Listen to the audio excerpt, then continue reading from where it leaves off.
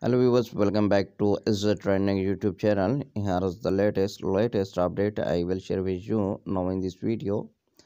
The Georgian Klopp's joy at seeing Liverpool secure a 4-2 win over Newcastle in the Premier League turned into dismay when he bravely lost his wedding ring in the post-match celebration. Klopp was applauding the crowd when he noticed he had lost his wedding ring. A TV camera operator located the ring on the field at Anfield. Liverpool went 3 points clear at the top of the standings following the result. It needed the sharp eye of a TV camera operator to locate the ring in the middle of the pitch at drenched Anfield.